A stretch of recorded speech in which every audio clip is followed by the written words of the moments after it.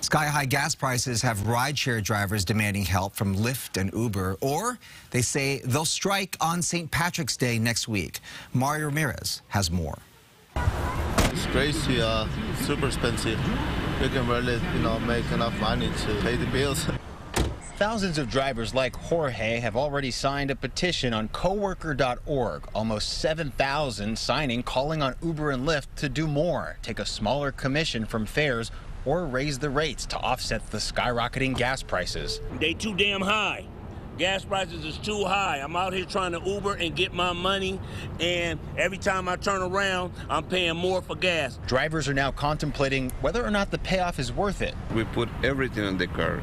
Gas, maintenance, and the high price on gas is affecting a lot. The price is still increased. I will be trying to find another kind of job.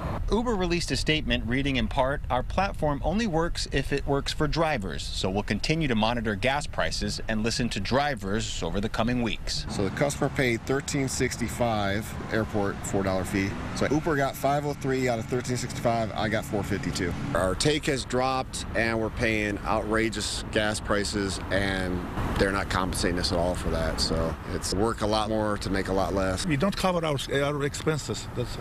So you're thinking about stopping in just days? Yeah, a couple of days, and if it goes up, I stop. I can't walk anymore.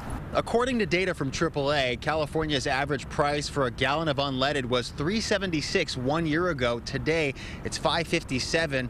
That's almost a price difference of $2 in the last year. Some drivers say they're planning on organizing a strike for sometime next week. Reporting from LAX, I'm Mario Ramirez, Fox 11 News.